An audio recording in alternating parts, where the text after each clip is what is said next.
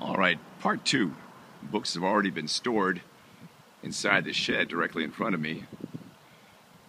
And just for your information, more books have already been apparently sorted.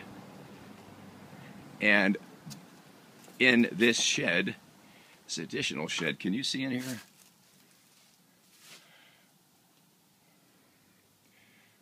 Looks like books have already been labeled and boxed inside here. By the time this is all said and done, this shed will be chock full from every square inch of it of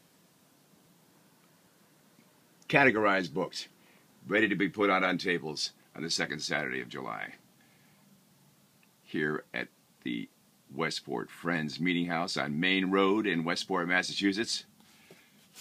If you're a book lover or you like a deal, this is definitely the place that you want to come next year. You will not regret it, ladies and gentlemen.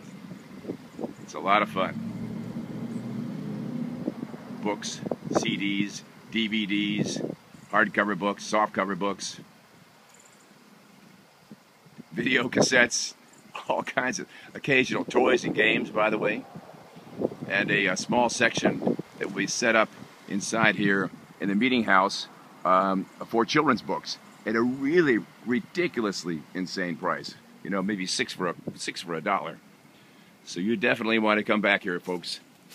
P.T. Allard signing off for the moment from the Westport Friends Meeting House areas in Westport, Massachusetts.